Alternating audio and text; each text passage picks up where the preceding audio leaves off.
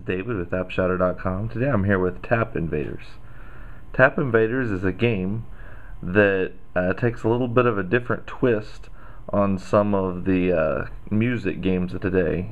Basically, instead of just tapping on little icons as they hit a bar, you tap to destroy ships. You'll see as I kind of play it here in a second.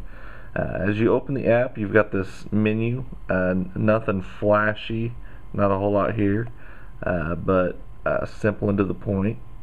Down here under options, it gives you the ability to set music and sound effects volume independently, and it also offers some help on kind of some basics on what things are and such.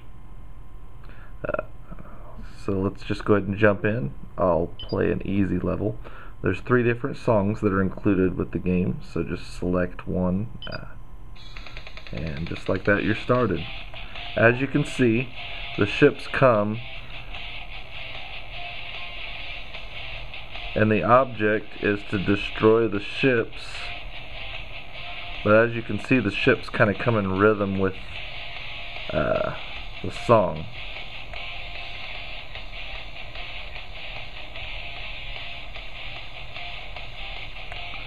I must say that while it is kind of a creative concept, I did tend to get a little bit frustrated because of the different rhythms of the projectiles that you fire. As you can see, the ones in the middle get there pretty quickly so that you can shoot almost right on time, but the ones on the sides are not that way. There's quite a bit of delay with them.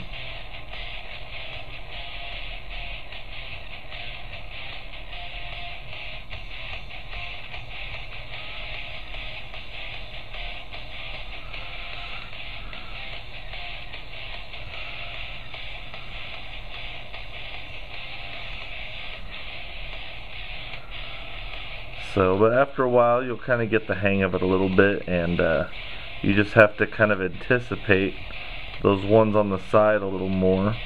It adds kind of a different twist to it. It's not totally just tapping right on rhythm. You've got to pay attention to them coming and try and get the actual projectiles to hit the targets in rhythm.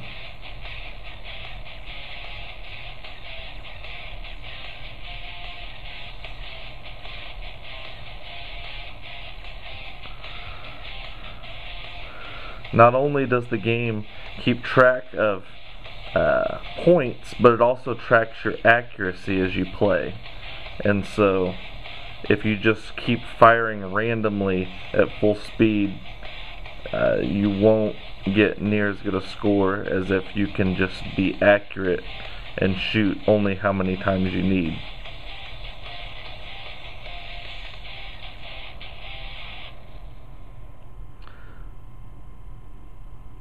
So that's the basics. As you can see, at the end it shows your score and what your accuracy was, as well as the song and difficulty up at the top there. You can play again that same level, or you can head back to the menu. As you can see, there's 3 different difficulties. There's quite a bit difference in the difficulty level of the difficulties. So while easy, pretty much anybody can just kind of pick this up and play, hard is quite difficult. The thing with this game though is that you can't actually fail songs, and so even if you want to try to play it on hard but you're not very good at it, it's possible. You just have a lot more notes.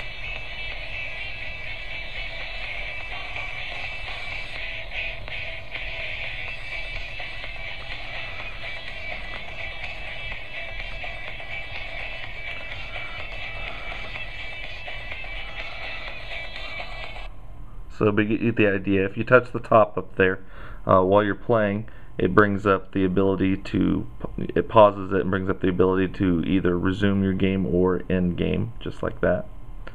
The final thing kind of here in the menu, you can keep track of all your scores. This is done through OpenFaint. The first time you open the game, you want to log into your OpenFaint account if you have one, or create one. OpenFaint is just a social network that's going to allow you to have global leaderboards and all kinds of different fun stuff, as well as keep track of your other friends with iPhones and iPod Touches. So that's basically it for this game, Tap Invaders. It's available right now in the iTunes App Store for 99 cents. For 99 cents, I'd say that I'd go ahead and pick this game up, especially if you're a fan of music games. I'm sure that the developer will probably be adding more content to just the 3 songs, but even at that, for 99 cents, this game definitely offers enough in terms of playability that it's worth it, I think. So if you have any questions, comments, feel free to leave those in the comment section of the video or on the full review at appshutter.com. I'd like to thank you for taking the time to view this review. Have a great day.